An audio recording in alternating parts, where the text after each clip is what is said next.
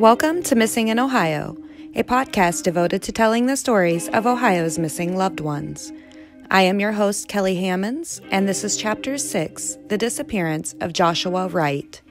Joshua Wright, a.k.a. Gudda, Montana, is a missing adult from Cincinnati, Ohio. Joshua was last seen on February 3, 2018. The red GMC truck he was driving was later found abandoned with bullet holes in it. There has been little communication between law enforcement and the family, leaving the family feeling as if nothing is being done to locate Josh. Today I will be joined by Kenny Wright, Josh's brother. Okay, Kenny, let's start by you telling us a little bit about Joshua. Well, he was a good father of three. He enjoyed family life. He loved his family. He worked with my father in a machine shop. He enjoyed it. Leading up to Joshua's disappearance, did his life appear to be normal? Yes, ma'am, it was. He had left my house the Friday that he had disappeared at 4:30. Happy-go-lucky. Mood was good. Attitude was great. Tell me about the day Joshua disappeared and the things he did. I did talk to him 4:30 when he left my house, and about 5:30 was the last time I ever talked to him. And my father talked to him around 9 o'clock that night. How did your family find out Joshua was missing? Some friends of his that got a phone call, they said Sunday night, stating that Josh was dead and you would not find his body. They come to the house, they come to my father's house, I'm sorry, man, and told my father this. I was there as well. And when did your family begin looking for Joshua? We had suspected something because we was looking for him Saturday. But that was the phone call that actually come through stating he was dead and we would not find his body. When did your family decide to report Josh missing to law enforcement? Yes, there is a missing persons report filed. The 4th or 5th of February it was filed. Filed right after the time they come and told us that he was dead. Was it completely abnormal for Josh to not communicate with family and friends? Ma'am, I'm going to tell you something, and you're going to say, okay, it's his family member missing. He's probably blowing smoke. But, ma'am, I talk to each one of my family members 3 times a day.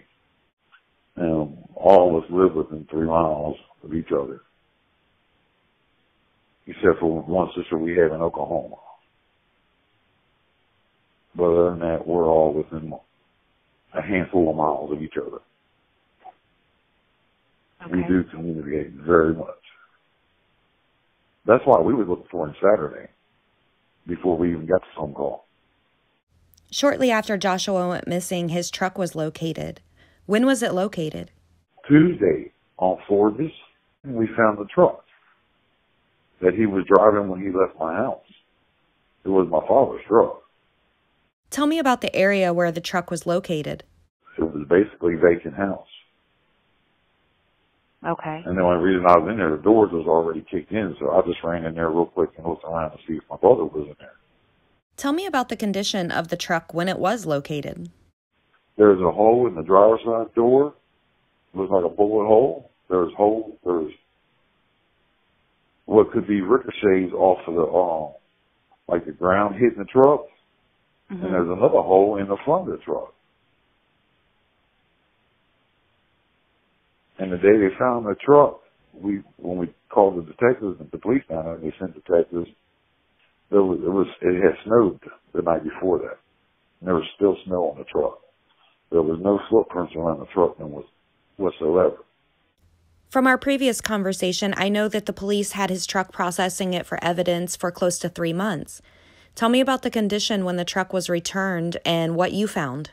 They had it that long before we got it back from them.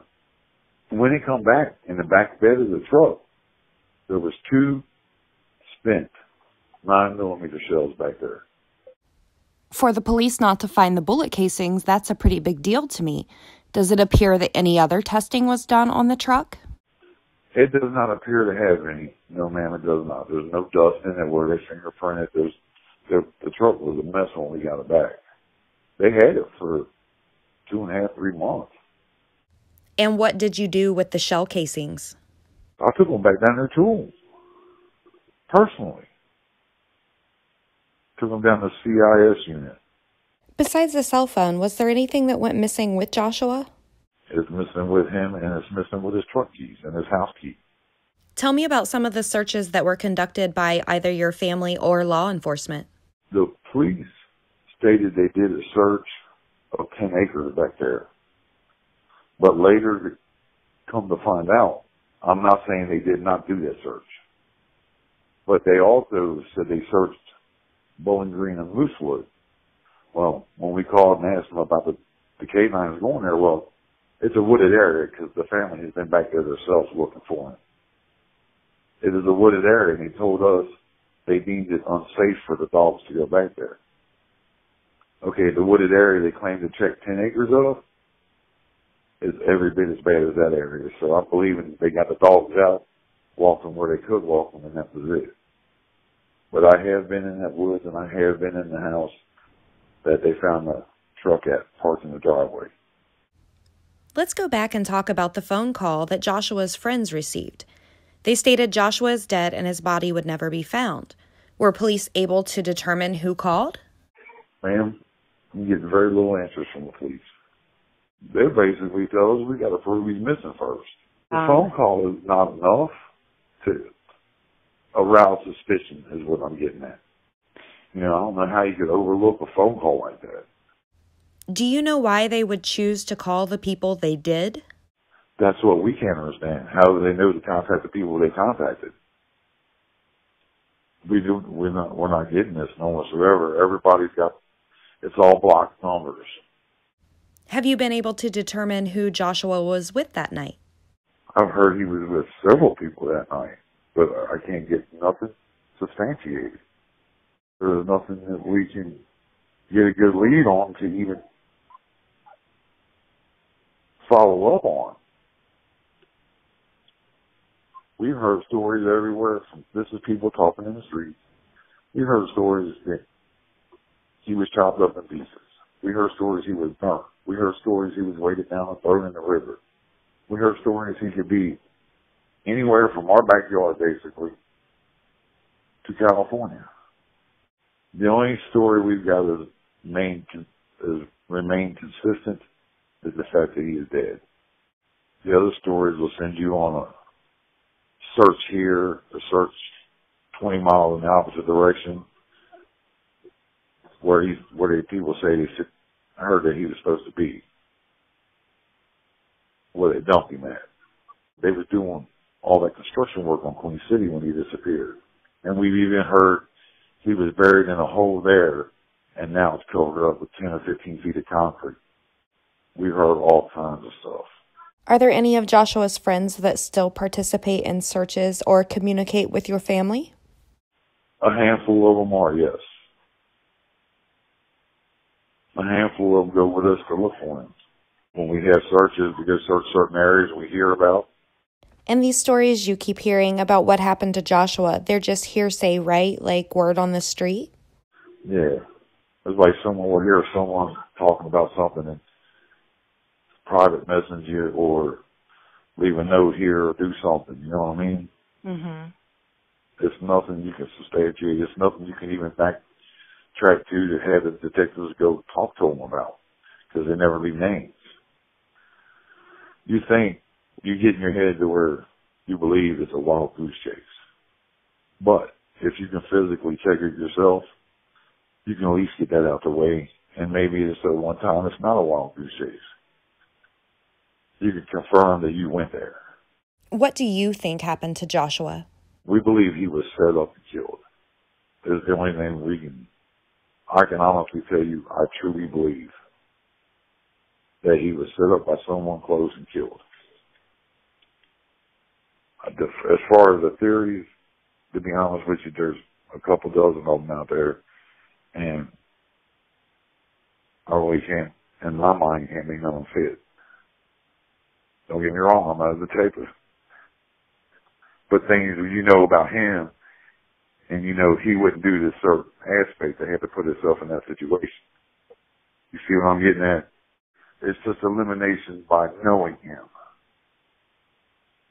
he wouldn't do this stupid thing here or be this out there hanging out and going to clubs with people. He wouldn't do this stupid thing to put himself in that position.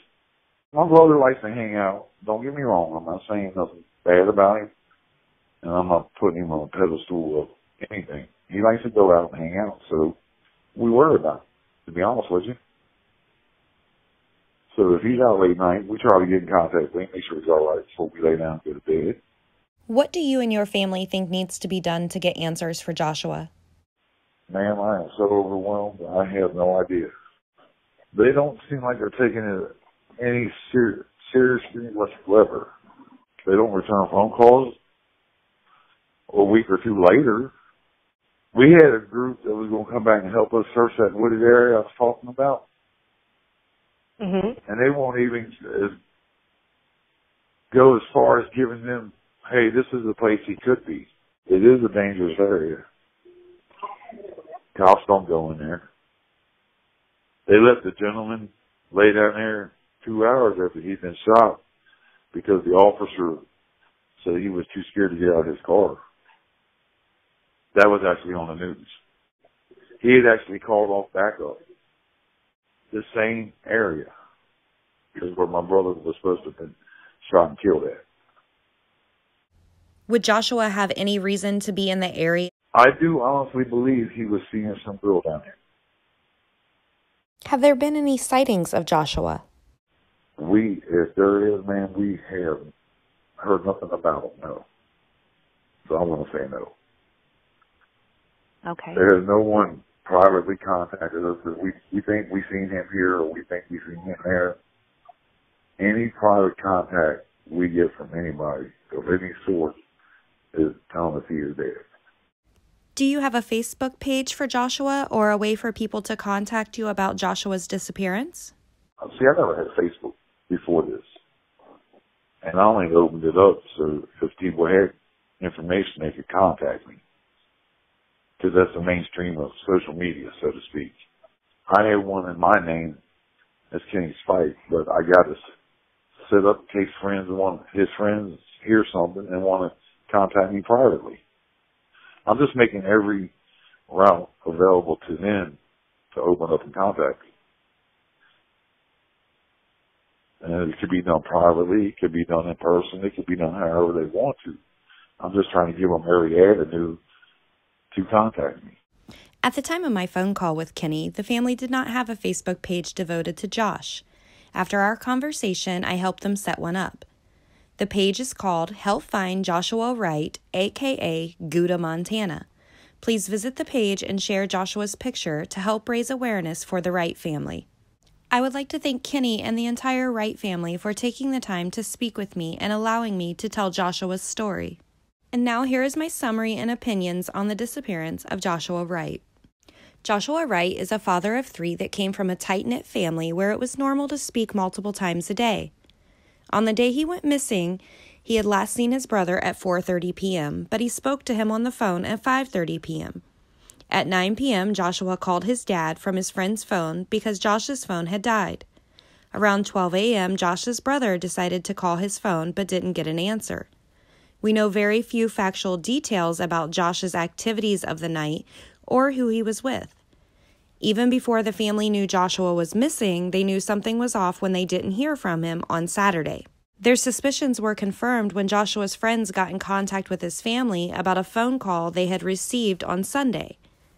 An anonymous caller called a friend of Josh's stating Josh had been killed and that his body would never be located. Why this person selected to call Josh's friends leads me to believe the caller was definitely connected to Josh. With the call coming in before anyone even realized Joshua was missing, tells me that there is a little truth to the things that they said. When Joshua went missing, his keys, cell phone, and truck went missing as well. On Tuesday, Joshua's truck was located at an abandoned house. The truck was found with bullet holes in multiple places. The day before Josh's truck was discovered, a snowstorm moved through, covering any footprints or other evidence that may have been left behind. Law enforcement took the truck into evidence for processing and had it for almost 3 months. When the family received the truck back, it was a mess. Things were thrown around in the truck, making the family believe that the police didn't actually process the truck. Their suspicions were confirmed when Joshua's brother found 2 9mm shell casings in the bed of Josh's truck. How this was missed by law enforcement is beyond me. Josh's brother took the casings to the police, but got no answers on why they are still in the truck. As a matter of fact, police have given very little information or cooperation to the family, not even showing up at any searches or vigils hosted by Josh's family. The area where Josh's truck was located was a very rough, crime-ridden neighborhood. It was so bad, in fact, that when a shooting in the area was called in to the police, the officer literally let the deceased victim lay on the ground for close to 2 hours due to the fear of getting out of his car. Joshua's family has been doing everything in their power to find answers to the questions they have. One thing they would like answers to is Joshua's cell phone usage. It is firmly believed that Joshua's phone was used after the time the family believes he was set up and murdered. At 1:20 a.m., Josh's phone pinged around the area of Jack's Casino, but there is no evidence that Joshua was actually there. I am in agreement with the family that I believe Joshua was a victim of foul play. I also believe that the person or persons that caused harm to Josh was someone that he knew. It's the only thing that makes sense to me with his friends receiving the phone call stating Josh is dead. I also feel there is more than one person involved. Joshua was not a little guy. He was close to 6 feet tall and 245 pounds. One person is not going to move his body by themselves. Joshua's family has done many searches, and they would like to plan another one with a group of volunteers. If you are in the Cincinnati area and would like to volunteer to help with the search, you can contact Missing in Ohio, or you can contact Joshua's family on the Help Find Joshua Wright, a.k.a. Gudda, Montana Facebook page. You can also follow Joshua's Disappearance on the Facebook page. Joshua Wright is a missing adult from Cincinnati, Ohio. He was last seen on February 3, 2018. Joshua was 30 years old at the time of his disappearance and would be 31 years old today. Joshua is a biracial male, approximately 5 foot 10 inches tall and 245 pounds. He is bald with brown eyes.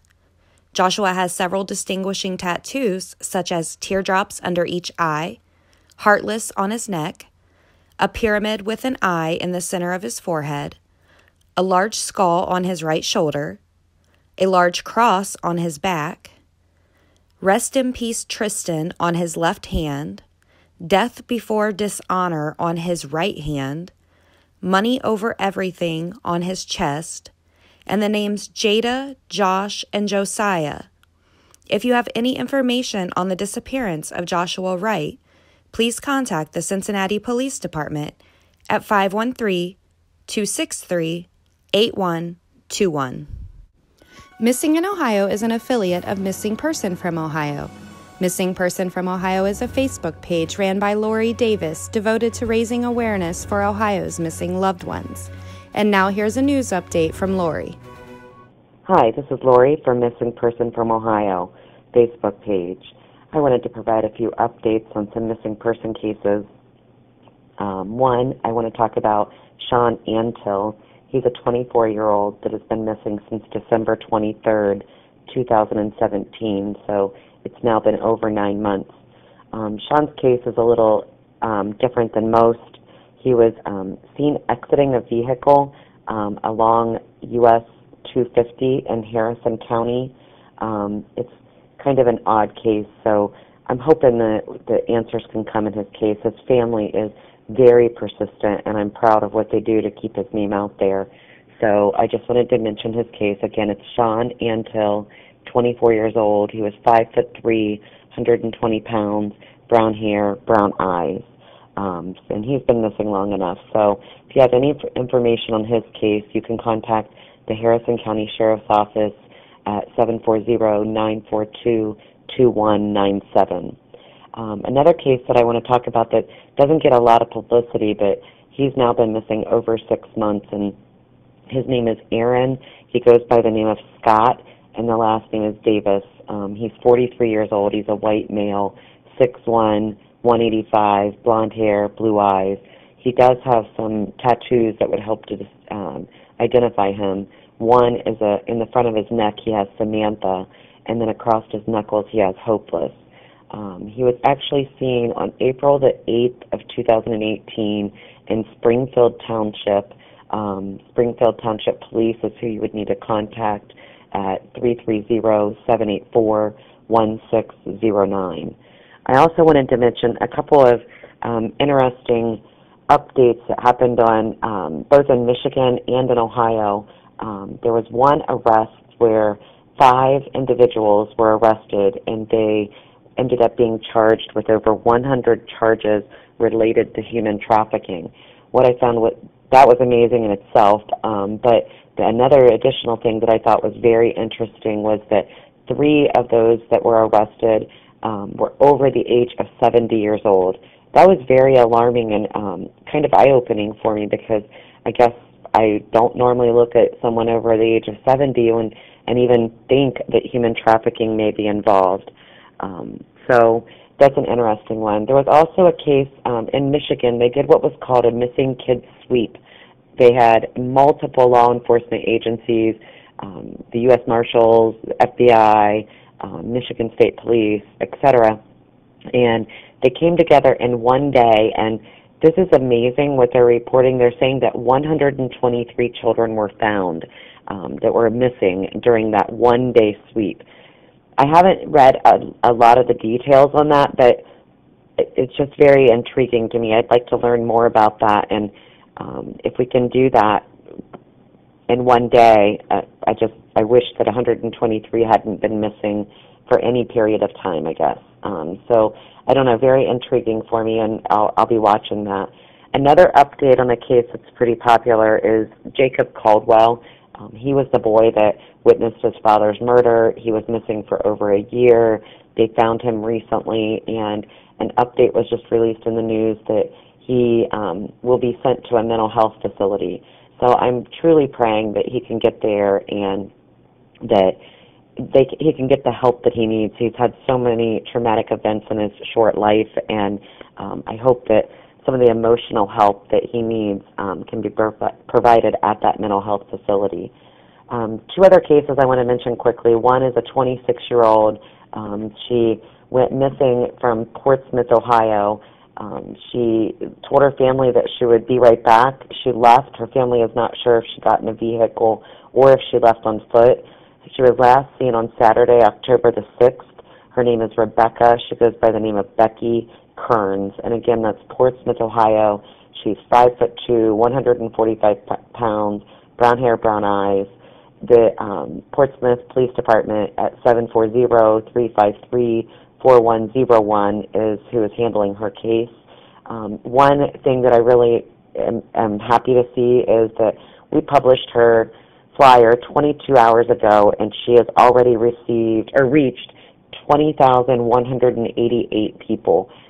She's been shared 663 times. So that goes to show the power of social media, and those numbers always make me smile when I can see that the person's face is getting out there, and maybe without that post, maybe they wouldn't have got out there as much as what they did. So it always gives me a little bit of incentive to continue going forward. In the last case I want to mention today, it's Cheryl, and I believe the last name is pronounced Coker. She's a 46-year-old. She's missing from Riverside, Ohio. She was last seen dropping her daughter off at school. There are some reports that she was seen on video, that her car is seen on video, but they're not saying they couldn't see her, I guess. They don't know who got out of the driver's seat. Her case is a worrisome one. They're not really sure what happened to her. She's a mother. She was dependable, and all of a sudden she just disappeared. She had filed for divorce 11 days prior to her disappearance. I am not saying that the husband's a suspect in any way, but that's always just a little bit worrisome when you see something or hear something like that. So if you can please keep her in your thoughts, and hopefully they can get some good news and we can get her home. But when her car was found, her possessions were also found in the car, including the cell phone and the purse. So again, that always is just a little bit worrisome, and I hope that Cheryl can get home safely. If you have any information on her case, you can contact Detective Abney at 233-1801, extension 828. Thanks so much for caring about the missing. Thanks for listening to the Missing in Ohio podcast. Thanks for listening to our updates and also following both Missing in Ohio and Missing Person from Ohio. We appreciate it very much, and we hope and pray every day that it does help lead the missing home. If you have a missing loved one and would like us to help you tell their story, please contact us at missingpersonsinohio@gmail.com, or you can use Facebook, Instagram, and Twitter. All of the links can be found in the show notes. You can find Missing in Ohio on iTunes, Google Play, Spotify, Podbean, Stitcher, and many of the other listening platforms you enjoy. Follow us on Facebook and remember to join our group page to discuss all the cases that you hear on Missing in Ohio. Follow us on Twitter and Instagram. You can email us at missingpersonsinohio@gmail.com. If you like this podcast and would like to help us raise awareness, please give us 5 stars and leave a review on whatever platform you enjoy. As many of you know, I am one of the hosts of Comeback, a podcast devoted to the disappearance of Brian Schaefer. In 2 weeks, I will be doing Chapter 7, The Disappearance of Brian Schaefer. The episode will be a little different as I will not be interviewing a family member. Instead, I will be doing a roundtable discussion with many people involved in Brian's case.